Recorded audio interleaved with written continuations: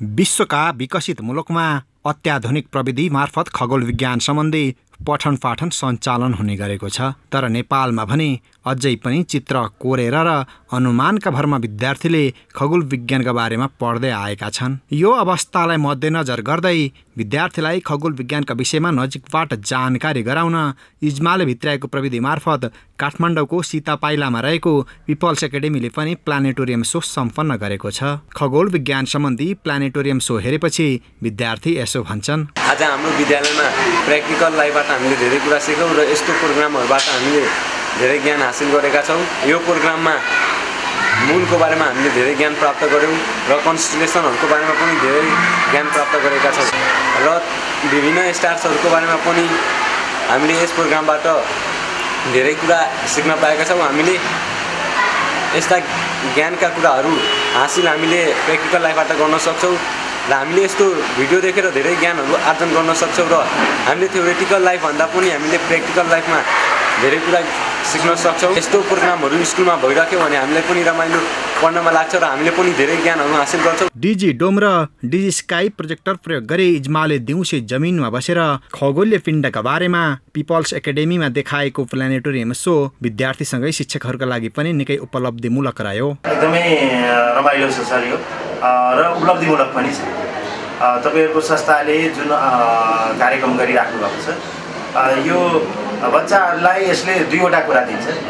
एउटा बच्चालाई हाम्रो युनिभर्स के हो, हाम्रो सोलर सिस्टम के हो, यो सिस्टम के हो भन्ने बारेमा जानकारी पनि गराउँछ र दोस्रो कुरा चाहिँ नजिकबाट आजको प्रविधिलाई 3D ले कसरी काम गर्छ, जुन डाइमेन्सनल्ली युज्ड हुने कुराहरू प्लानेटोरियमभित्र बस्दाखेरि कस्तो खालको विश्वास छ, कस्तो खालको वातावरण रहन्छ भन्ने कुराहरू चाहिँ यसले एकदमै सकारात्मक दिन्छ।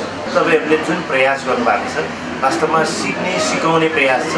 यो सिक्ने सिकाउने प्रयास चाहिँ अत्यन्तै उत्साहजनक छ र राम्रो छ। पिपल्स एकाडेमीले विद्यार्थीलाई किताबी ज्ञान मात्र दिँदै आएको छैन, व्यावहारिक शिक्षा, प्रयोगात्मक शिक्षण सिकाइ तथा अन्य अतिरिक्त क्रियाकलापमा समेत सरिक गराउँदै आएको छ विद्यार्थीलाई। विशेष गरेर बच्चाहरूलाई प्रविधिसँग कसरी अगाडि बढ्ने अनि विद्यार्थीलाई अनुशासित कसरी बनाउने भन्ने बारेमा चाहिँ सोचिरहेको छ र यसलाई इम्प्लिमेन्ट पनि गरिरहेको छ।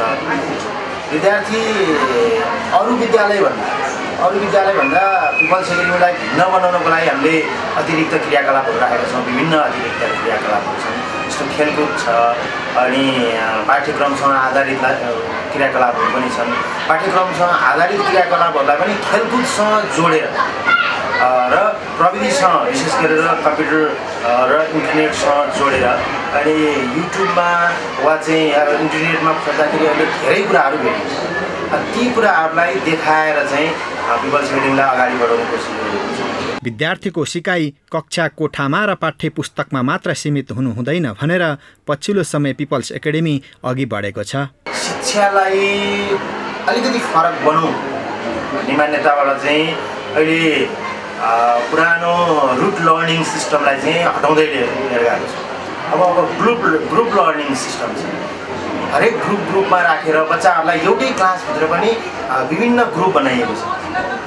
विभिन्न नाम दिएर उनीहरूलाई ग्रुप बनाइएको छ। एउटै क्लासभित्र पनि त्यो ग्रुपमा पनि लिडर भाइस लिडरहरू बनाएर राखिएको छ। अनि तिनीहरूले बच्चाले एकले अर्कालाई सहयोग गरेर सिकाउने परम्पराहरू डेभलप गर्न सुरु गरेको छ।